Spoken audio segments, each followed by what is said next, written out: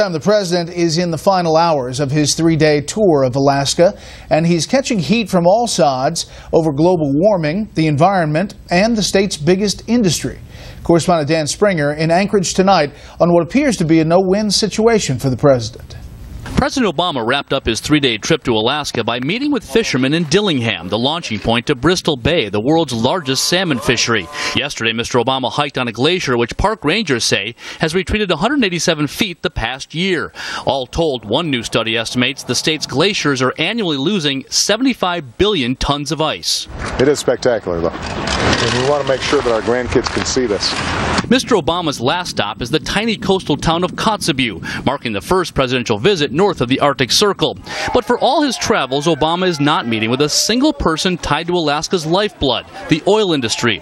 90% of Alaska's revenues come to us from our oil production.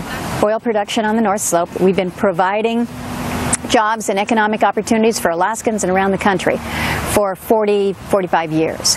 With the price of oil dropping, Alaska's economy is suffering. It's in the red, $3.5 billion this year. And ConocoPhillips, a major employer, just announced it's cutting 1,800 jobs company-wide. The Obama administration's all-of-the-above energy strategy in Alaska is pleasing none of the above. Environmentalists are outraged the president recently permitted Shell Oil to go back to drill in the Arctic this summer. They sued and protested in Seattle. Earl Kingick lived in Point Hope, the closest village to the drill rigs. My ancestors told me that they'll try to kill our language. Our language never die. Our language, they never destroy our language. Now they want to destroy our way of life.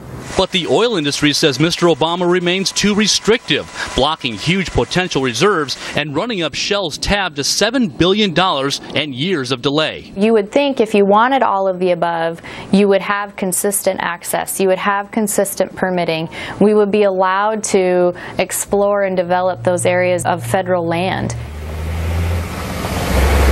And some more on that breaking news from the region. As you mentioned, there are 5 Chinese Navy ships operating just off the coast of Alaska in the Bering Sea. The Pentagon officials say that this is as close as they have ever been to this area.